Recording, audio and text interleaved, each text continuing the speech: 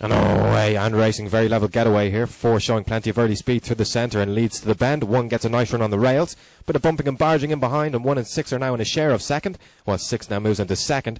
They run the back straight. 4 still leads by a length and a half, chased by the 6 and the 1, and 5, 2 and 3 are all still close enough if they're good enough. Into the final bends now, and 6 makes his move out wide. We've got a new leader. It's BAWN Lady for Byrne. They turn for home, and 6 is clear by 2, but 4 isn't done for yet. Up towards the line, and 6 tries desperately to repel the 4. Desperately close photo finish.